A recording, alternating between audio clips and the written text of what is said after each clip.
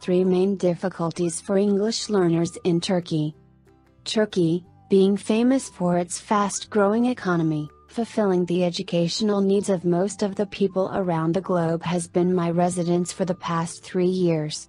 As an ELT professional, I have the privilege of teaching English in various educational institutions in the country. During my tenure in those institutes, I came upon various reasons as to why students are having difficulty in learning English. I devised various solutions by adding in more activities and solving the complications from the grassroots level. Educational system. The correct organized education process and ambience are important for learning a new language. For instance, the colleges where I had chances to work, which are one of the biggest and famous in Turkey, have been exposed to variable surprising things by the Turkish educational system. Teachers make the language acquisition process nervous, stressful and complicated. Mentors try preparing students for assessments but do not promote the students for daily speaking. Every month, there is a government test, in all educational institutions, which is extremely important for parents. Moreover, the rating and reputation of the schools depend on this test. That's why teachers spend all of their energy on students to be ready for the evaluation and no time to teach and practice daily speaking English.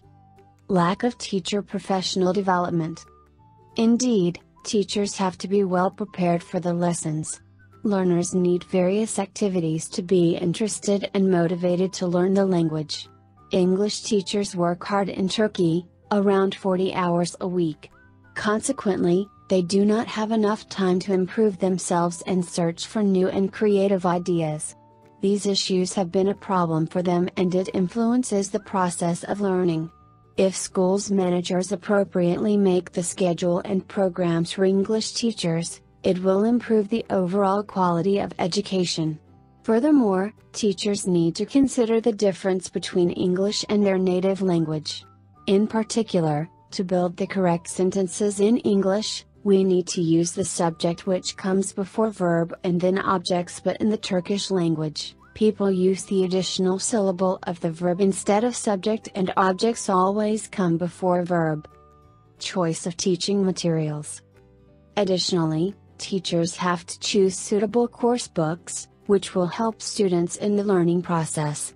For example, I have worked with Thumb Up books in Turkish primary school. The manager did not give attention that the books are written for native speakers and include topics that are unsuitable for kids whose English is their second language. One of the topics was the present perfect tense, which has taught in the subject of the history of ancient China in 2nd grade. In this issue, books are a real problem and make the learning process harder for teachers and students. Are you ready to teach English abroad? In conclusion, preparation for tests needs to be combined with another type of activities to encourage students to study. I want to admit that a systematic and well-organized learning process, which engages the students in a real situation with congruous methods and materials, will provide a good ambience for learners. Speak with an ITTT advisor today to put together your personal plan for teaching English abroad. Send us an email or call us toll-free at 1-800-490-0531 to speak with an ITTT advisor today.